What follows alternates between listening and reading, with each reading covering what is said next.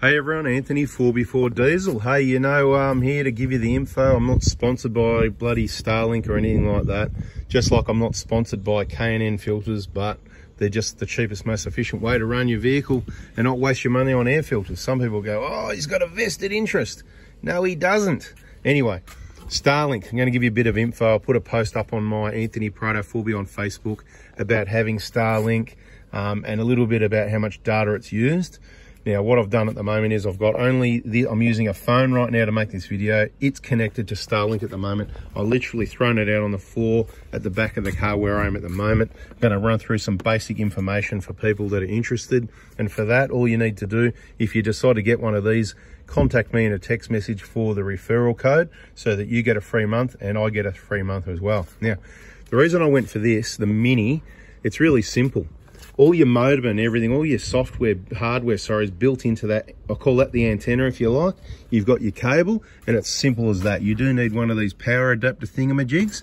So as long as you've got an Anderson plug in your car, which I've just installed, and the Anderson plug's there, that can just sit there. That can go from any vehicle, anywhere, or you can just literally plug that adapter in if you've got 240 volt into that end of the wire there. So this is the first time I've used this. Testing it, we've just made up a few other little adapters and bits and pieces for other things that I'm doing. I'll have other videos and that on this, but what I wanted to tell you is battery, Century, it was sitting on 12.85 volts. You might be able to just see that says 12.5. That's just rounding it. We had a multimeter, we measured the current and all that sort of thing, and that's what I really want to share with you here. When the fridge is running, I know it uses about 2.5 or so amps. With everything off, the voltage was 12.85. Remember, a bit of voltage drop because the battery's at the front and the wires run to the back. 12.85.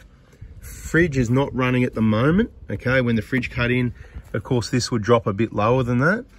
With both of them running, the fridge and this, the battery voltage at this end dropped to 12.3 something. It says 12.3 there, right? But that's not what matters.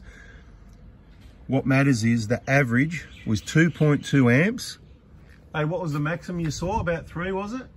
3 amps. 3 amps was the maximum we saw. 2.2 was about average, and the lowest was about 1.8, 1.9 or something, yeah?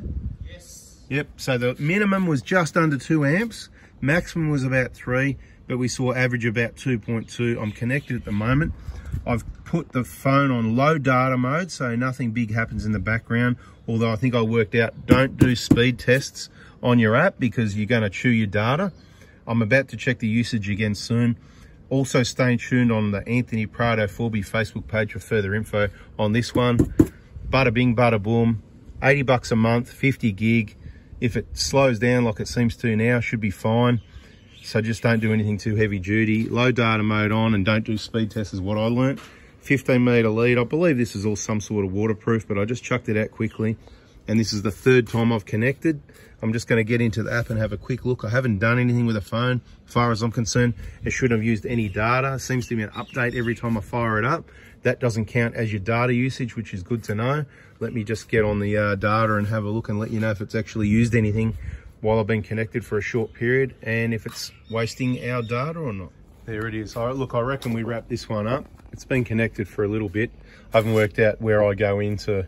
There you go. We've got the fridge compressor running and the Starlink still connected.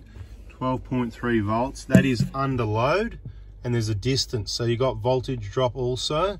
So it's not really running it down that hard. As soon as that cuts off, we'll have a fair recovery. We can actually even do that. So what I'll do, I'll disconnect it now. Bang, that's it. Simple as that. We're disconnected. Okay, I'm not going to drop that on the ground. I want to look after that end. Otherwise, it's the sort of thing I normally... So you can see that's come back to there. I'll turn the fridge down. And you'll see the battery recover. It's probably nearly about to hit 12.7. I believe it'll recover back to about 12.8. It's going to be very close. Just needs to have a bit of a rest and it'll be happy. There it is, 12.7. And it's going to get me back to 12.8. So it's just lower voltage under load because of the voltage drop over the distance. But running the fridge and this, you could have this connected for an hour, do a bit of catch up or an emergency, whatever. I'm actually really happy with it. I like it. It's going to look like I'm sponsored by Starlink. So remember that referral code. Please help me out with a free month because you're bloody awesome. Happy to help. I'll give you some more info. We've covered the power usage. We've covered how simple it is. Pack that back into that box and chuck it away in any car you want. Bob's your uncle. Plug it in any power outlet. This thing, it's almost too good to be true. Thanks for watching. Hope that helps you. That's what I'm doing. Why would you have a sat phone or any of these other little devices that cost money to run, that limit your connectivity, when you can just turn this on and off month by month at a time? 80 bucks, 50 gig. You can have full functionality of your phone calls, text messages, and your whole family or your friends. I think you connect, what does it say, 100 people? I forget all these numbers, but I don't even need to connect 100 devices, but I'm talking about a few at a time. But just make sure everybody's got low data mode turned on. I think that's going to help, so it doesn't do any of the big updates. And if anything changes, there'll be more videos and info coming soon. When I did the first 2 connections, I certainly did do speed tests. Might have done it more than once, and that'll account for that 3.6 gig for the most part being wasted. So I'll take the blame for that. Learn from my mistakes, subscribe, turn the bell on, and I'll catch you on the next video. Let's leave that plugged in for now. Killer stuff, back in the box, took me 1 minute. Beautiful.